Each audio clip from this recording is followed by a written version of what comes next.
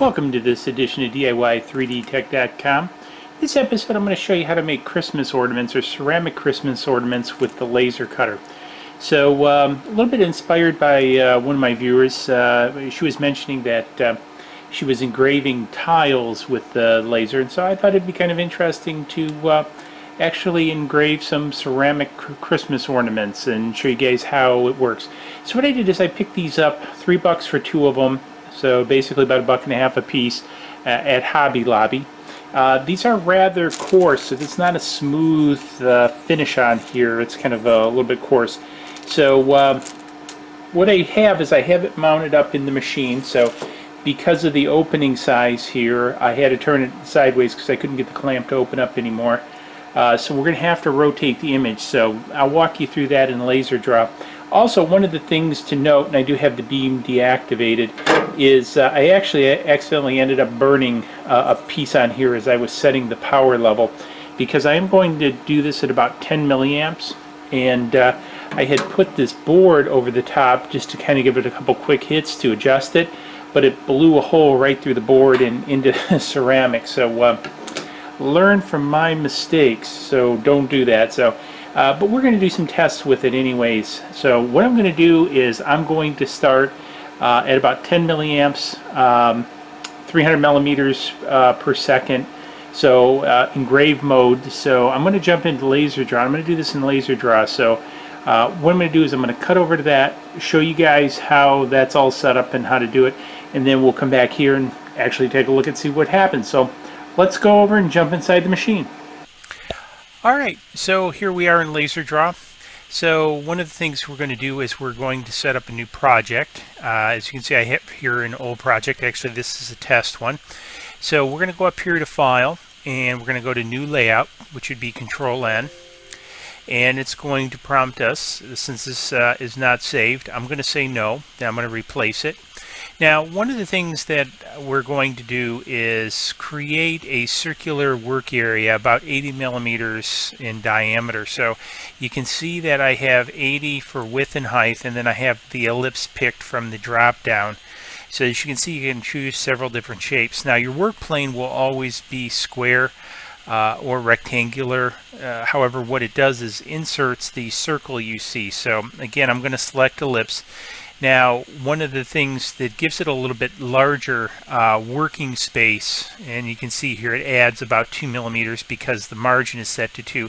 I typically accept that. And then we also have here create main shape, which is this circular object you see back here. So once we go and click OK, it's just going to recreate what I had on the screen to begin with. So I've got this area here, which kind of shares, you know, helps me determine where to place my graphic, which I'm going to import. We'll delete this in the end, but we want a pretty tight working surface. So what we're going to do is we're going to go up to Graph, and we're going to go up to Bitmap.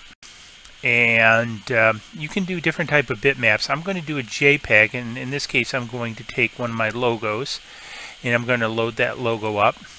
And then when I hit OK, notice how it turns to a crosshair. Now what I'm going to do is kind of draw out this crosshair until I get a rough square. Now it's not going to be perfect. You see I'm a little bit over, but we'll adjust that in a minute. So now as you see, we've got my logo. It's been imported as a bitmap. Now one of the things that we're going to do is just kind of move things over and adjust this for right now so it's roughly in the middle, because what I want to do is kind of expand this, and you notice as I pull it out, it expands proportionally. And what I wanted to do is roughly fill the circle. And then so we've got it filled the circle. So now we have to tilt it. So we go up here to this blue arrow up here. Well, not really blue arrow, but blue box. And then when it turns to rotate an image, what we're going to simply do is rotate this around and use this line over here as our guide to get this square. And then we're going to say, OK, we just release the mouse. And so we have it. So now that we've got all this, what I'm going to do is I'm going to select this circle, just click anywhere on it, and I'm going to hit the delete key to remove it. It still leaves a trace here, which is okay. This is the trace that was created with that ellipse, and if we wouldn't have said create main object, that object would not have been created, the one we just deleted. So what we're going to do is we're going to go up here and we're going to click for the laser burning, and so we want to make sure we have engraving selected here, and that's all good. We want 300 millimeters per second, and as I mentioned, we've got it set up for 10 milliamps. Now here's the piece, so we can set over here how we want it. So we can set it in the center, and that's what actually we're going to do, is set it for the center, because what I'm going to do is roughly center this in the middle of that circle. So this is the real trick here, is getting this centered in that plane. And so let's go ahead, and I'm going to cut over to the camera. I'm going to start the camera now, and so we can kind of see what's going on in the real world. So I'm going to do a bit of an overlay so you can see that, and then what I'm going to do is I'm going to zoom in on this piece. I'm going to do a little bit of panning here, so bear with me, because I want that to be the center so you kind of see everything that's going on. So I've got to do a little bit of panning. Alright, and then so what we're going to do now is we're going to take this and we're going to grab this and adjust this till we're roughly centered on our work area. Now I find this actually fairly handy when I'm working with non-rectilinear type objects. So if it's not a square or rectangle, I find it better to use the center of the object. And now you kind of have to do just a little bit adjusting where everything is going to go. And I'm just kind of looking here, because one of the pieces you can do finer adjustments here, both in reference X and reference Y. So I need to do a little bit finer adjusting. And what's happening is the head is moving oh so slowly. And then you can also go in here and you can say, I'm going to say 95.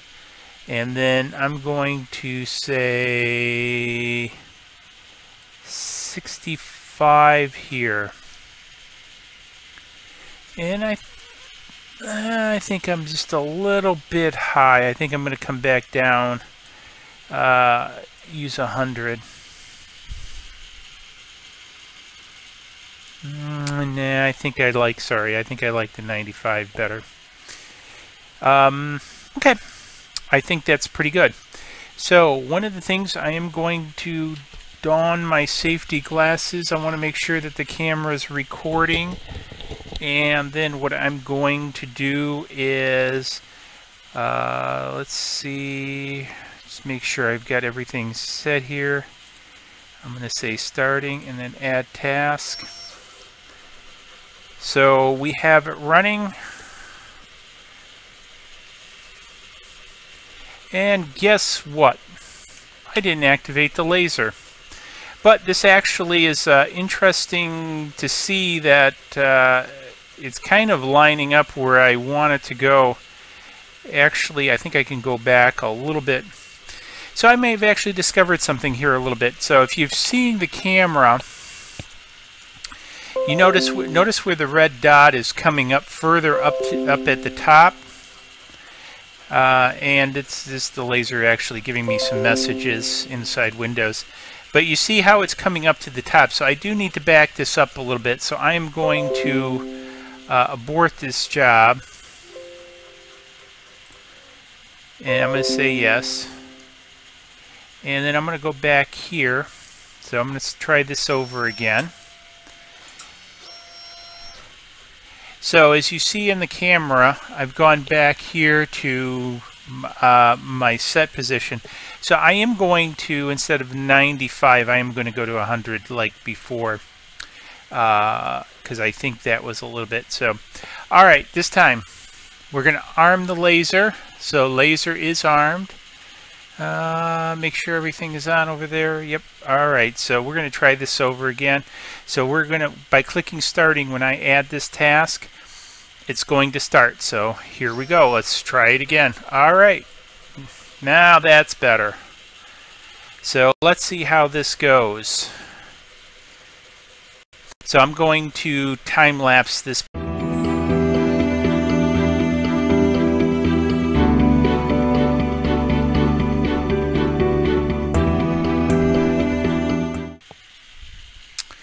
Okay, so I've stopped this task.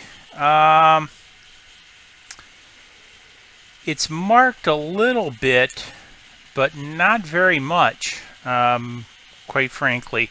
So it doesn't seem to be burning the, or marking the ceramic. Now, one of the things to kind of notice is that it's actually kind of burning off where I had mistakenly made that mark. So I'm not sure. There is a bit of indentation. I want to deactivate this. There is a little bit of ridge there, so it's actually, it has marked the ceramic, but it hasn't discolored it. So that's rather interesting. I'm going to re-energize the laser, and I'm going to go back. I've now turned it roughly all the way up. So let's try this again.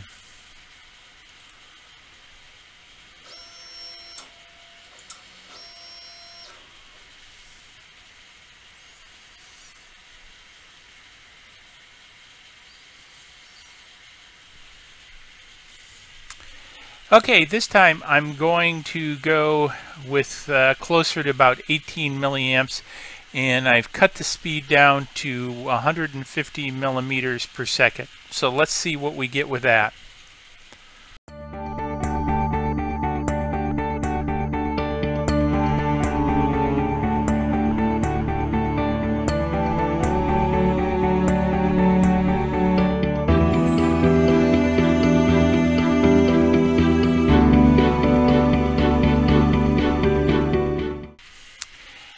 Okay, I'm disengaging the motors.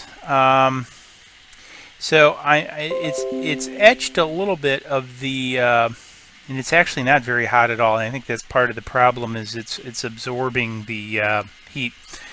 So I'm gonna try one last go at this, and instead of engraving, I'm gonna try cutting it, and let's see what happens if I go full bore and try cutting it. So I'm gonna do some changes. So let's watch inside the computer as I do this. So I'm going to change from engraving to cutting, and then I'm going to cut inside first, and then I'm going to drop this down to 10 millimeters a second, and I'm going to be running about 18 milliamps. So I'm going to add this to start, and I'm going to go. So let's see how this this happens now.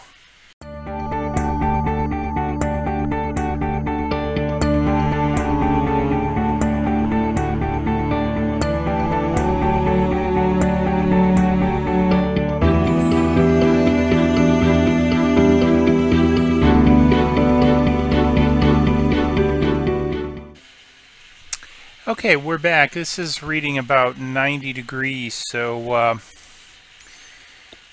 no, actually it's gone up to about 124 degrees, so I don't want to quite grab this yet. But I don't know if you can see, but this is etched this very interestingly. This is actually pretty interesting. This is actually cooler than I thought. Pardon the pun. Whoops, sorry I bumped you guys. I'm going to pan out a little bit, so I can sure deactivate that. That is really, I'm not sure if this is coming out on the camera, but what's happened is the laser, by cutting it, and this is fairly warm, has glazed the surface. As I mentioned, this was rather rough. But this glazed it. Well, actually what happened is it melted the ceramic, and So that's actually pretty cool. That came out pretty cool. So I don't know, this came out a little bit different. You can't obviously engrave this because I think it dissipates the heat a little bit too much, unless you probably went with a real heavy, sorry, not real heavy, but well, actually heavy in the sense of about 18 milliamps at about 10 millimeters a second. But I think that would really tax the machine. But doing a cut where it engraves by, you know, cutting into it is pretty interesting. So hey, I found this actually very interesting. I'm going to try a couple more, but I think you guys get the relative idea of this. So hey, if you found this interesting, give it a thumbs up, subscribe, don't forget about the swag shop, and hey, we'll see you in the next video. Please click like below and subscribe to the channel to keep up to date on all of our projects.